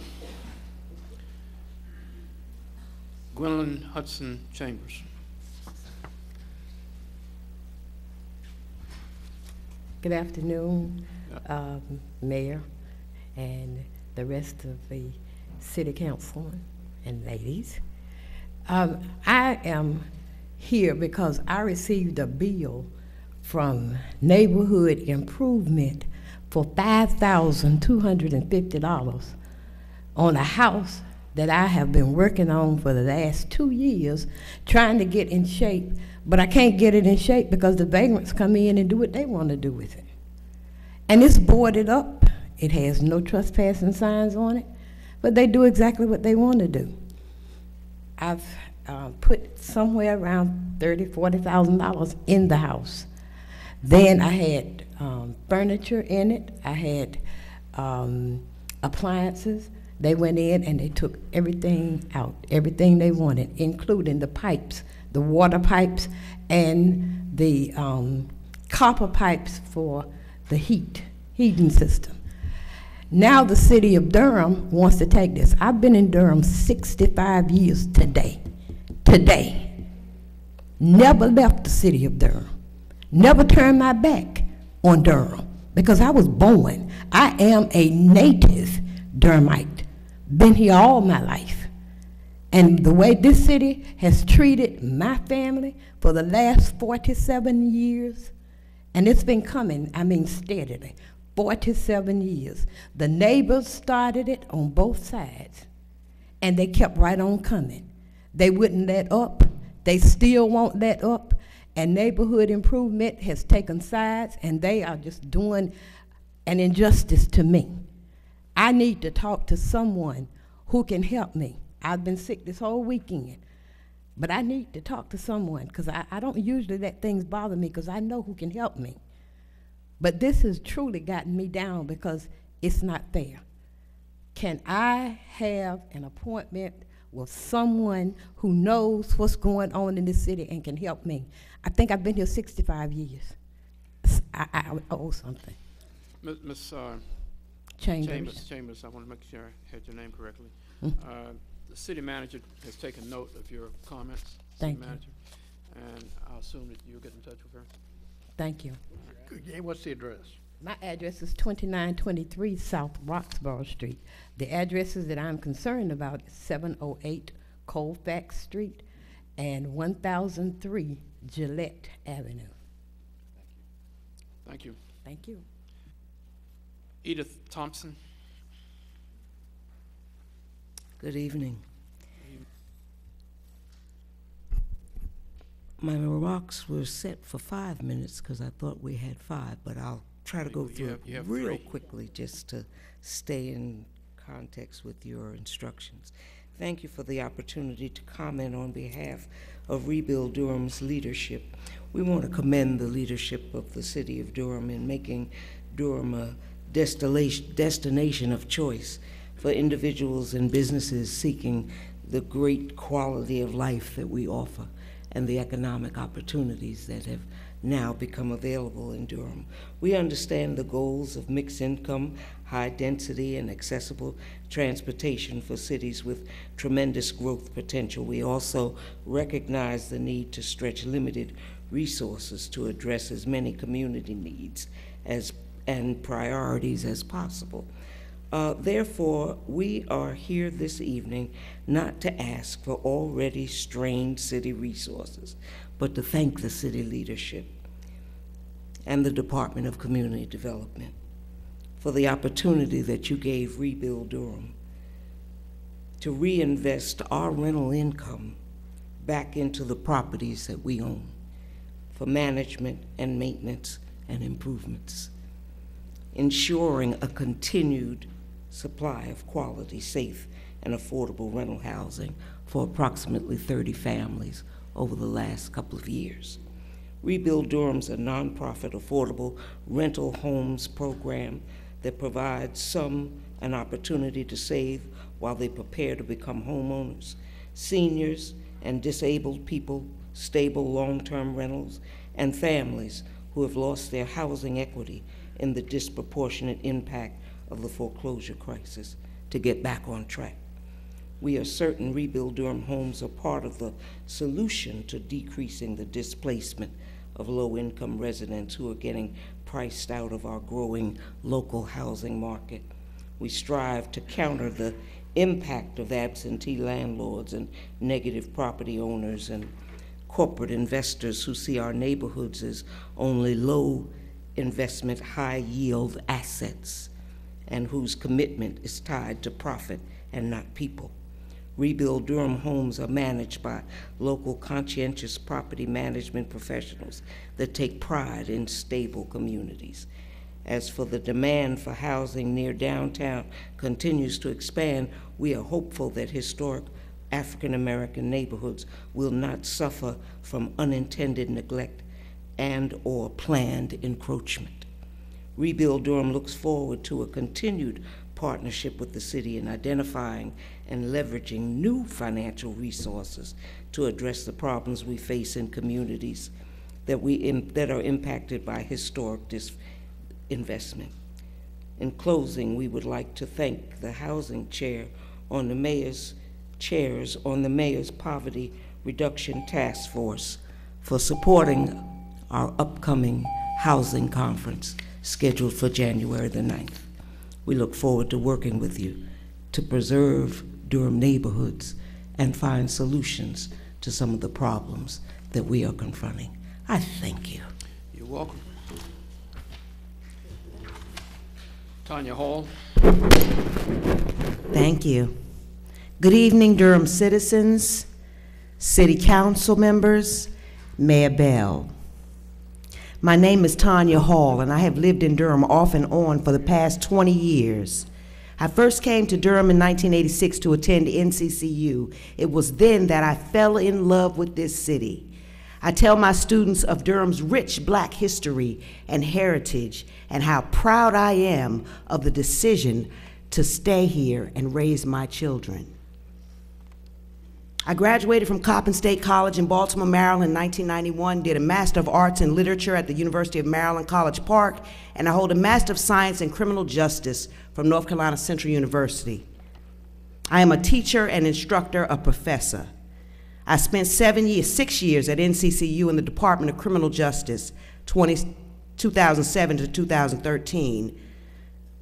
Adjunct professor at St. Augustine's College. I am currently a substitute teacher for the Durham Public School System, and I work at Durham Technical Community College part-time. I'm also a mother of 12-year-old sons, Malik and Keenan Kane, who are in the 6th grade at Central Park School for Children. I want to publicly state that the safe and affordable housing for low-income citizens is almost non-existent. There must be greater choice for safe and affordable housing for families like mine and individuals that are struggling to pay extremely high rents in neighborhoods all over Durham. I moved from a single-family home in northeast central Durham to Amberlin Valley off Ivywood Lane. I lived there 3 years. After my townhouse was burglarized, I moved into Grove Park neighborhood off 98, when my rent went from $1,250 a month to $1,400, and I was no longer employed full-time. I had no choice but to move. The struggle to find affordable housing for my sons and I in Durham was unbelievable. I was approaching homelessness, mostly due to the fact that I had 2 part-time jobs, and they didn't consider that to be enough. I wasn't 40 hours, and it wasn't enough to cover 3 times the rent. And I'm pretty educated, and I make a good wage. I have a number of students that would also be considered homeless, but due to their age and their non-parental status, they were unable to meet certain criteria for housing programs here. We need your help. We need your help. Housing is a basic right. Thank you. You're welcome. Aurelia Sands Bell. Someone signed up for you, right? Thank you, Mayor Bell, and to our council. I'm accompanied tonight by Alma Davis, our Director of Shelter Services, and we represent the Durham Crisis Response Center. And I want to start out by thanking the council for its unwavering support of victims of domestic violence in our community. I was thinking tonight that I want to share with you that the #1 request that our agency receives for assistance is emergency shelter. We are in our community, and for the size, and I listened at the mayor as he asked for statistics, we, for our community, our size, have only 18 beds. And for the size of our community, we at least need to have a double of that. The #1 reason for our clients when they leave here, who often return to their batterers, who often return to violence, who often return to situations that compromise their safety and the safety of their children, is because they have nowhere to live. And so we continue to see the cycle of violence in our community. The funds that are available to us through HUD have been expressed on a federal level. Domestic violence victims are considered a special population. However, Durham Crisis Response Center has not been able to participate in that funding resource because of some of the barriers that are centered around regulations and many of the things that I think our COC has designed, not to hurt us, but it certainly doesn't help us.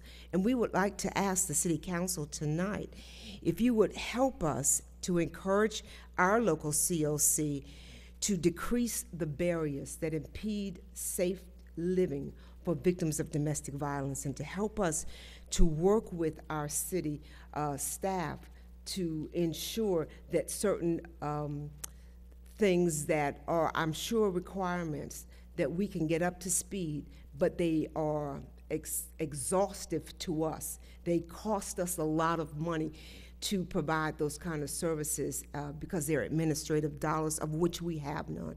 So my plea tonight to council would be to help us to come up with a way that an organization that meets the needs of a very special population can participate fully in funding to provide emergency shelter and affordable housing. Thank you very much. You're welcome.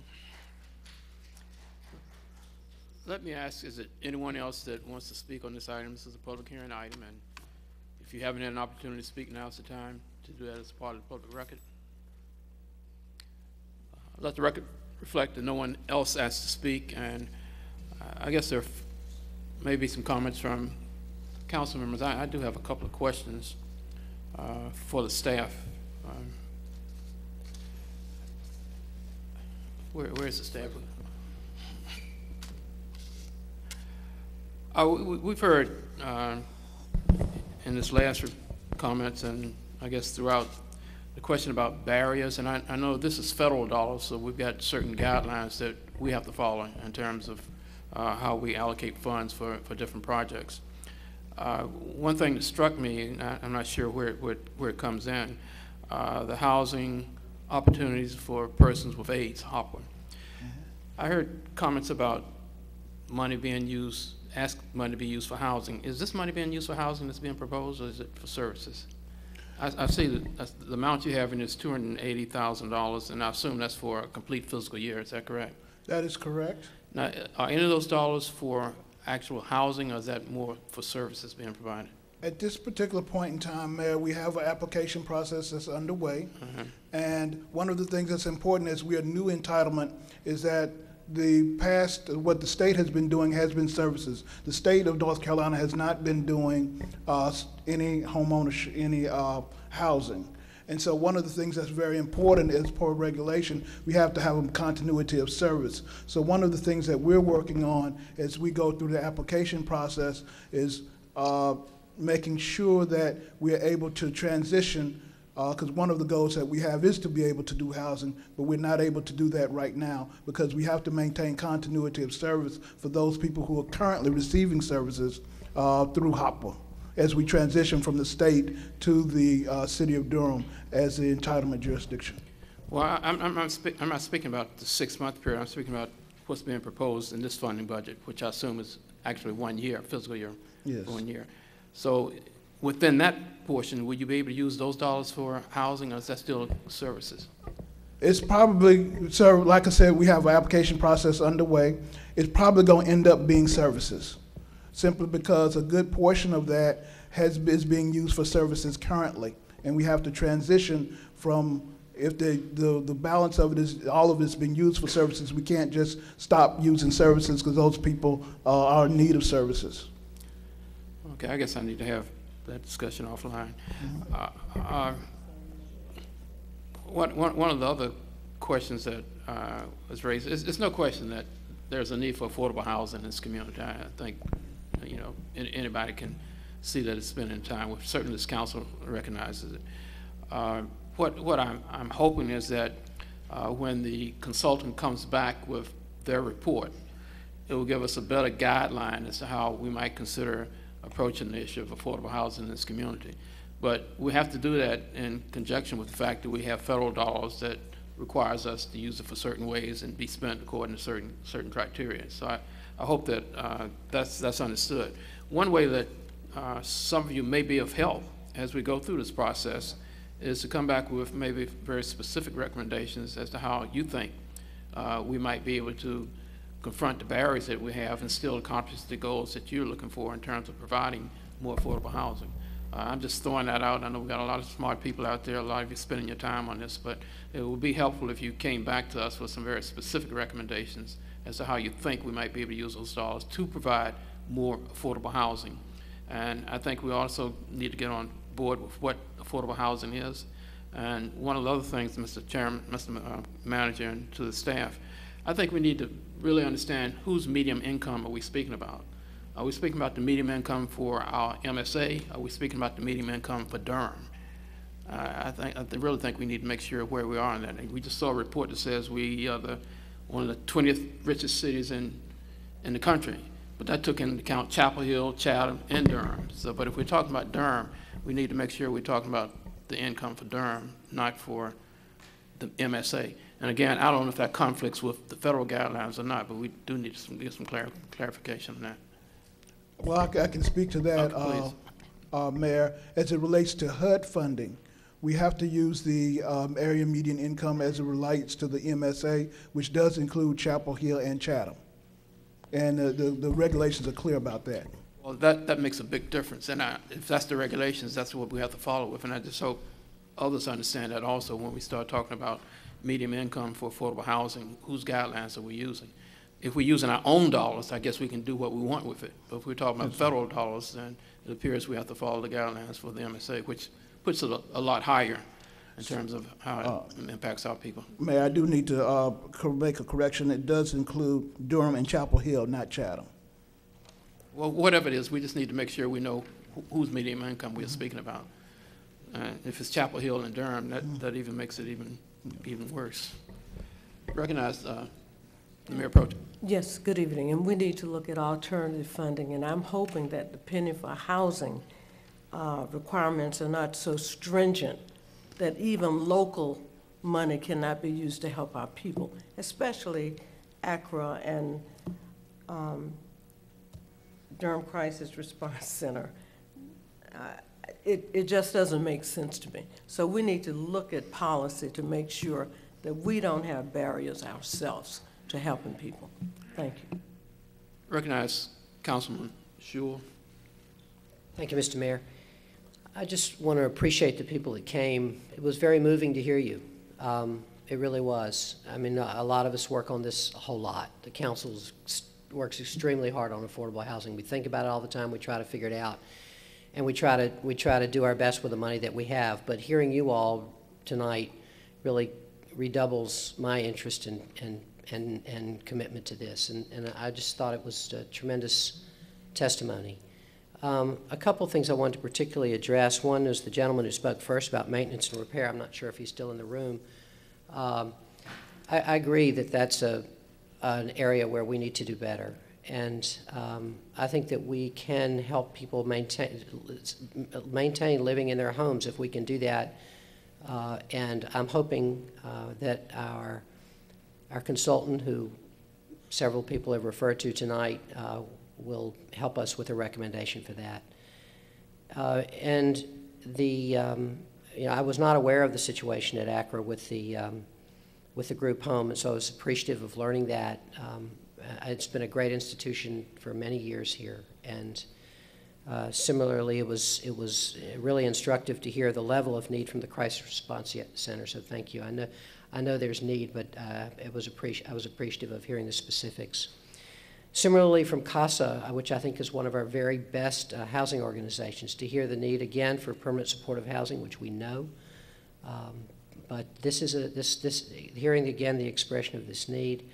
I wanted to mention one thing about Section 8, which Ms. Spicer mentioned, and Ms. Spicer and others came to the Durham Housing Authority Board of Directors about 10 days ago and spoke with the Board of Directors and made the case that we ought to be able to offer, that we ought to be able to use our one-bedroom vouchers for two-bedroom units, which the Housing Authority had not previously done. After they came, the Housing Authority checked it out with other jurisdictions, thanks to the recommendation of Ms. Spicer and others. And in fact, the Housing Authority is now doing that, a practice which we should have been doing before, but we are now doing. And so I think I want to make that known to the public, to make that clear. If you have a one-bedroom voucher, if you can get a two-bedroom apartment for the same price of that one-bedroom voucher, that's now possible, which previously was not. And so really that was due to people like you coming, making your voices heard, and it had a big effect. And I think it will help many people. That's a short-term solution, however, because as everyone here has expressed, the pressure on our housing market is extreme. The great thing is that people want to come to Durham and they want to live here. The downside of that is that they're forcing rents up. Our ability to affect that is limited. That's one of the things I want to say. We can't change that. We're not going to fight the free market and beat it. Supply and demand is an immutable law. But what we can do is we can mitigate the effects, the ill effects of that. Not all of them, but we can make a difference. And we can make a difference in ways you all were talking about. And I think that we have a lot riding, I think, on Enterprise Community Partners, our consultant. I think they're going to do a great job, and I think they're going to lay out for us what we need to do in terms of what the city needs to do and can do, the resources that we're going to need, the money we're going to need to spend, And then we need to figure out a way to make that happen. So again, I'm really appreciative of you all being here and hearing such sincere and authentic and real testimony. Again, just redoubles my commitment, and I know that my colleagues share this commitment. It's very, very important to us. I wish we could say we had all the answers now and all the money now. We don't. But I know that we will do our best. Thank you. Thank you, Mr. Are there other comments? If not, again, we appreciate your time. Oh, Yeah. Councilman Brown, let's see, Councilman Brown. I want to echo what my colleague Steve Shore just said, and as a liaison city member with the Durham Housing Authority, I note that technically there's no longer a Section 8 program. And by that I mean, and Steve, you can help out here, it's no longer called Section 8. Well, what is the new name? Housing choice. I'm sorry? Housing. Housing choice vouchers. So maybe when you're talking with some future landlords, don't use the term Section 8. Tell them you have a housing choice voucher. And maybe that will not carry the same stigma perhaps as some of the others. But anyway, thank you again for coming, all of you. Okay, let's move to the next item, which is proposed economic development incentive agreement between the City of Durham and Frontier Communications of the Carolinas, LLC. Good evening, Mr. Mayor, members of council, Mr. Manager, Darrell Solomon, Office of Economic and Workforce Development. I have a brief presentation on the proposed agreement between Frontier Communications of the Carolinas, LLC, and the City of Durham regarding incentives for job creation. And just give me a moment to pull it.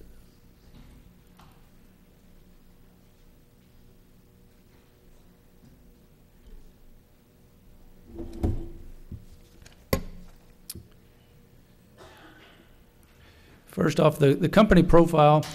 Frontier offers broadband, voice, video, wireless internet data access, data security solutions, bundled offerings, and more. The company currently operates in 28 states and has more than 18,200 employees based entirely in the United States, including approximately 244 in Durham. The project itself, Frontier is seeking to locate a site for a new call center to support operations from to-be acquired markets. They're in negotiations, I guess, with Verizon, so those negotiations have not been finalized. The employees that will be performing these new positions that will be created will be performing business-to-business and customer service duties. The facility would be located within the city limits in Durham. The potential job creation, the project is slated to result in the creation of 150 jobs over the 3-year period from 2016 to 2018, with a wage range of $35,000 to $70,000, including benefits. The job mix includes, again, business-to-business and customer service duties. Frontier has made it very clear to us in our negotiations with them that they would be more than willing to work with our NCWorks Career Center system to source talent. And through that system, we also have access to leverage our relationships that we have with North Carolina Central University, Durham Tech, and Duke University. Financing for the project, the proposed offer is up to $430 per job for 150 jobs for a total not to exceed $64,500 to be paid in one lump sum. All the jobs must be created in order for the company to receive the full amount. Proration is possible if 85% or more of the jobs are created. And those jobs would also have to be retained for a minimum of 1 year. The conditions, again, they would have to create 150 jobs within 3 years and retain those jobs for a minimum of 1 year. Completion of $4.3 million of capital investment within 3 years, inclusion of a workforce plan stipulating the use of NC Works Career Center as a source of the recruitment of talent, as well as the inclusion of a Durham-based business plan promoting the use of Durham-based contractors and vendors, including minority and women business entities.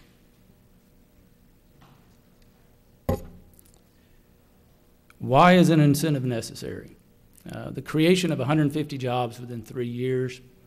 Oops, I didn't go forward.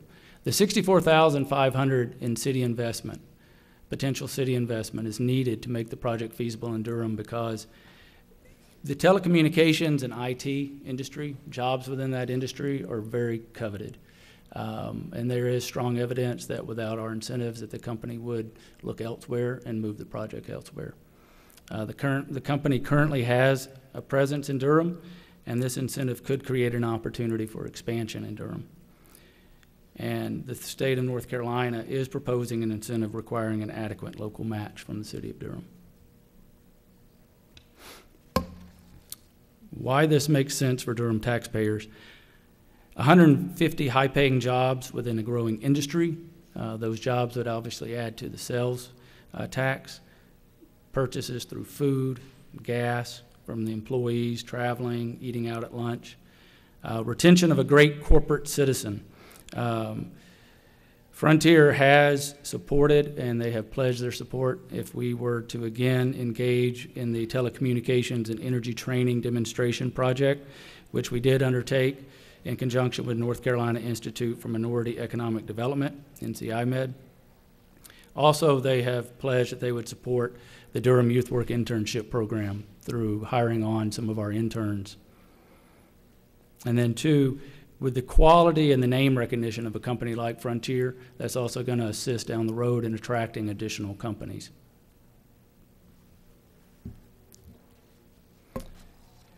And with that, we could take questions and comments. I would like to recognize we do have someone from Frontier here. Dennis Blos is with us.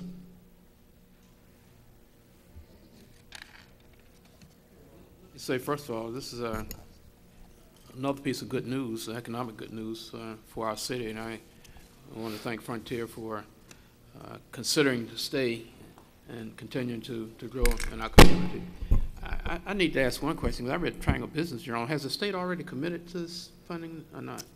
The state, the announcement for the state was a timing issue, so the state wanted to make their announcement today, but they made it very clear to us all throughout our talking with them that their announcement was going to be that any state approval would be contingent upon local funding. So that's what their official press release was, that local funding had to be secured before they would commit. And we told them, and they understood that that would not be taking place until this evening with the city council meeting. So TBJ was just jumping ahead of them. Let me ask, this is a public hearing, so I want to make sure that any persons in the public who have questions or want to comment on this have an opportunity to do so.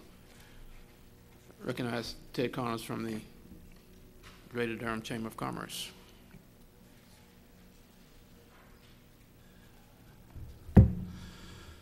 Well, good evening, Mayor Bell, members of the Durham City Council. I'd like to also thank Kevin and his staff for doing a great job of pulling together the information and presentation on this. I'm Ted Connor, Vice President with the Economic Development with the Durham Chamber of Commerce. And I just want to kind of do a prelude. We've got two public hearings back to back, and I just want to say, in economic development, we try to recruit a range of jobs that create a diversity of job opportunities for Durham residents. Recently, we worked with Harris Incorporated to retain and grow their distribution center in Durham, in East Durham, and tonight Frontier may bring, we hope, 200 customer service-oriented jobs to Durham, and shortly we'll hear about Willow Tree Apps, which may bring another 80 to 100 mobile application development jobs to Durham. This is quite a diversity of jobs to bring to our community. And one of our goals in economic development is to always try to bring a broad range of jobs to the community in order to meet the broad range of community resident job needs. One of the things in economic development, we always have to remember, not only do these projects create direct jobs, but they also create a lot of indirect jobs in their community for other companies to service the needs of the company or meet their facility needs. Frontier has made a commitment to invest substantial sums of capital to upgrade their system in the next few years to enhance their competitive position with respect to other telecommunication products here in Durham and elsewhere. They are really moving to upgrade the speed of their service. And today they provide gigabit speed telecommunications, and this is a critical enhancement of our economic development ecosystem that our clients find very important. And it's also critical to the future of our economic development success. Seems like communications is such an important part of what we do in economic development and what our clients need. Frontier is committed to having a diverse workforce, as it is a key foundation for its operation and allows the company to realize the benefits of its workforce and meeting the challenges of the current marketplace. Having a diversity of thought is very important. Frontier will start hiring its workforce if our community is selected for this new customer service center this month, and they will train these employees for 3 months before that center goes live. So this is a wonderful opportunity to prepare a lot of residents for great futures. And Dennis, I hope that we will be able to, with Durham's support and the state support, we'll be able to bring this project to fruition here in Durham. I'd also like to thank the Durham City Council for their support tonight as well. Thank you. Well, are there any other comments? I think it's pretty apparent the opportunity we have here, and it seems to me the only thing we need to do is authorize the city manager to negotiate the contract, and hopefully if he's successful at that, we can beat out Florida, South Carolina, Texas, and Utah. Right? So moved. All right. Oh, you got to close the public hearing. Yeah, I'm going to do that. So let's reflect no one else wanted to speak. Declare the public hearing to be closed. The matter's back before the council. Move the item. Second. Been properly moved and second. Any further discussion? Here none. Madam Clerk, will you open the vote? Close the vote. It passes 7-0. Thank you. Thank you all. Okay, let's move to the next item, which is item 11, proposed economic development incentive agreement between the City of Durham and Willow Tree, Inc.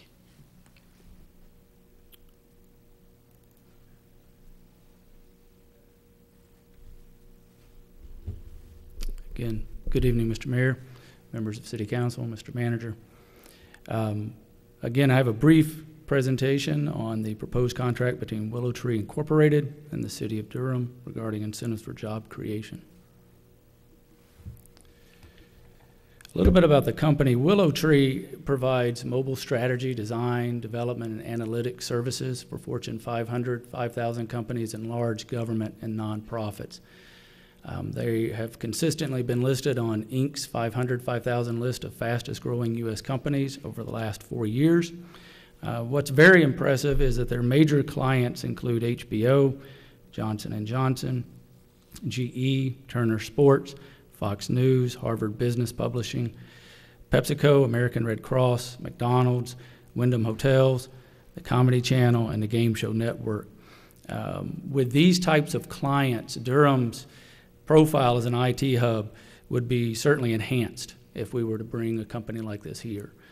They would be certainly a name brand that we could bring here, and with the clout of their clientele that they would bring, that would bring recognition as well to Durham. The project itself, Willow Tree has signed several large clients in recent months, and thus it needs to accelerate the growth of its team. Their expectation would be to grow an office similar to the size of their existing Charlottesville, Virginia office, 100+ employees over the next several years. Their initial facility would be located within the American Tobacco campus downtown. If they were to come, they would have to eventually identify a much larger facility to accommodate that growth. They do not have that facility identified at this time. The potential job creation is very impressive with a tremendous salary. The project is projected to result in the creation of 98 jobs by the end of 2018, with an average annual salary of $84,118 with full benefits. The job mix includes software developers, mobile designers, project and quality assurance managers. And again, with these types of jobs, that's going to add to the tax base through employees purchasing food, gas, commodities around in downtown. And again, they also have agreed to utilize our NC Works Career Center system, And again, we could certainly leverage our relationships with Duke University, North Carolina Central University, and Durham Tech's IT department. The project financing, the proposed offer is up to $750 per job for 98 jobs for a total not to exceed $73,500 to be paid over a 3-year period. And again, the possibility for proration exists if they create at least 85% or greater of the jobs. The conditions of the proposed agreement: creation of 98 jobs within 3 years. They would have to retain those jobs for a minimum of 1 year, and they would have to adhere to the workforce plan stipulating the use of the NC Works Career Center and to encourage them to hire locally.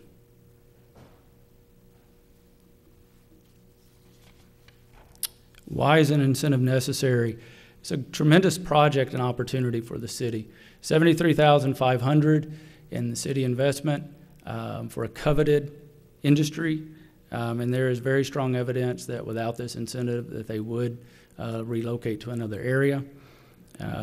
They are also seeking these funds to help offset upfront cost for training and developing highly skilled employees that they would be bringing on. And then two, the state of North Carolina is proposing an incentive which would require a local match. And why this makes sense for Durham taxpayers: again, the 98 high-paying jobs within a growing industry, and we certainly have a talent source and a talent base here in Durham to assist them with hiring this level of high talent. And again, these jobs are going to bring a lot of additional sales tax with gas purchases, food purchases, things along those lines. The reputation and quality of the company is going to help in attracting other quality firms to the area. Durham's profile as an IT hub, again, will be enhanced if we were to bring them on just because of the notoriety and the namesakes of their clients.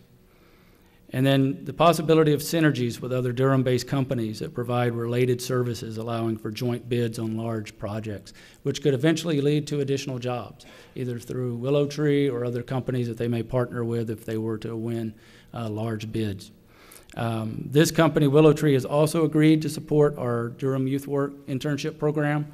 They have an existing practice of volunteering and speaking at local universities and community colleges, which they would do so here as well. The company is committed to creating high-paying jobs, primarily recruiting from local universities and IT software boot camps and workforce development programs. Typically, 60% of entry-level employees are recent college graduates, and 40% are from coding schools or similar programs. Talented coding graduates from high school and community colleges would also be considered. And again, we could leverage through our NC Works Career Center our relationships that we have with the School of Business through North Carolina Central, Duke University's Career Center, as well as Durham Tech's IT department. And then the creation of high-paying quality jobs is also going to be have a multiplier effect. According to the Bureau of Economic Analysis, using their regional input-output modeling system, it would result in the creation of an additional 200 jobs and $51.2 million in Durham, and about 222 jobs and $15.6 million throughout the region over the next 5 years. And then also the hotel restaurant revenue that would be generated from their frequent company visits by their employees down from Virginia, as well as their clients. So all of our new fancy hotels that we have would be getting certainly a lot of business. And at this time, we can open up for questions and comments. And I would like to recognize we do have a company rep, Tobias Dingle, from Willow Tree Incorporated here. Okay, thank you. Again, this is a public hearing. Let me ask first, are there questions, comments by members of the council? Is there anyone in the audience that would like to speak on this item? Recognize Ted Carner. Mayor, I know this is a surprise that I would have a comment. I will try to keep it brief in light of the evening, but I just will say that if Willow Tree Apps comes to Durham, which I hope they will, we'll be gaining a really exciting company. That'll be a wonderful addition to our impressive list of mobile app companies. If you want to ask me what mobile app companies are, I'll just ask Tobias. But one of the things we have with our type of economy, with a technology-driven economy such as ours, it is essential that we keep expanding the depth and breadth of technology capabilities in our community to remain competitive. And having Willow Tree Apps join our base of technology companies will allow Durham to keep its economy progressing forward. It was great to hear that Tobias is going to remain active in our community. I know they've been active in Charlottesville, and hopefully we're going to learn a lot from them. One of the things that Daryl pointed out was about 40% of their employees right now go to a coding school, and I find that incredibly exciting because that means 40% of their employees don't have a computer science degree, which opens up job opportunities for our residents. As a member of the Business Services Committee of the Durham Workforce Development Board, we are looking really hard at trying to figure out how to increase the enrollment of students and residents into education and training programs for two of our major industry clusters, which is life science and what I call the IT informatics cluster. And we feel by looking at this, understanding what Willow Tree Apps is doing, that we'll be able to figure out a way to integrate some of our local resources like Durham Public Schools and Durham Tech into our community effort to better engage our residents in quality jobs here. So this is pretty exciting, and I just hope that Tobias, you will be hearing something shortly, if the state will allow us, on your company's announcement here. This is just going to be a win-win for Durham, and I thank Durham City Council for your support tonight. Ed, and certainly we want to thank you and Willow Tree in particular. Hopefully you'll be joining the Durham family. I think you find Durham a very exciting place to be, a lot of talent, a lot of energy, a lot of good things happening in our community, and you coming on the board just makes that a plus. And certainly want to thank Kevin and his team for making this happen. If there's no further questions in the public, I'm going to declare the public hearing to be closed and matters back before the council. Second. The item is to authorize the city manager to execute an economic development incentive agreement with Willow Tree, Inc. for a total incentive payment not to exceed $73,500. No further questions, Madam Clerk. Will you open the vote? Will you close the vote? It passes 7-0. Thank you. Let me ask, are there any other items to come before the council tonight? Recognize the council. Did you have a question, Councilman Davis? Oh, Councilman Moffitt. Well, I just wanted to briefly just thank the people that worked on these two projects because I think that getting these jobs into Durham is a great thing. So thank you. Okay, if no further comments, meeting's adjourned at 9:10 p.m. Thank you.